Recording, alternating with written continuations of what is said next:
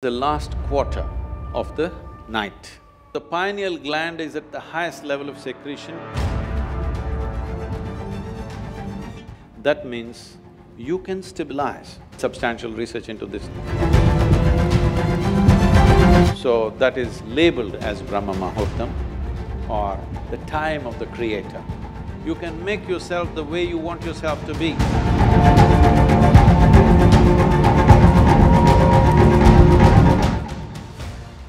Within the human system, because of the nature of planet's relationship with the sun and the moon, certain things are happening in the human system. What is considered as the last quarter of the night? We consider from sunset to sunrise as the night. The last quarter of the night, at that time, there are physiological changes happening in the system. They've even found the waste material in your body, like your urine, for example, at that time has qualities which it doesn't have at any time of the day. There's substantial research into this these days.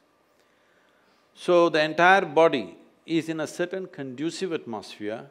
There is a natural production of what is called as melatonin, which is a secretion of the pineal gland.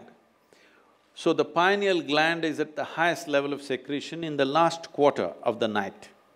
So we want to make use of this.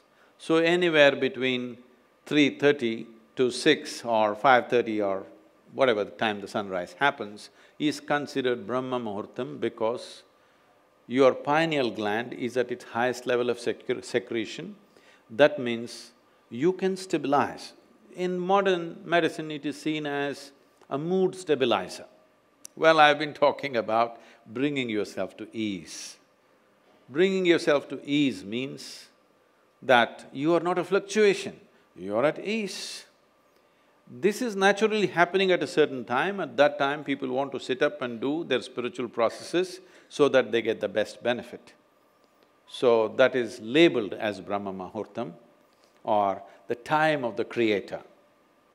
Or you can look at it this way, it is a time when you can create yourself, you can make yourself the way you want yourself to be. So you become the Brahman in the morning so that you will make yourself the way you want yourself to be.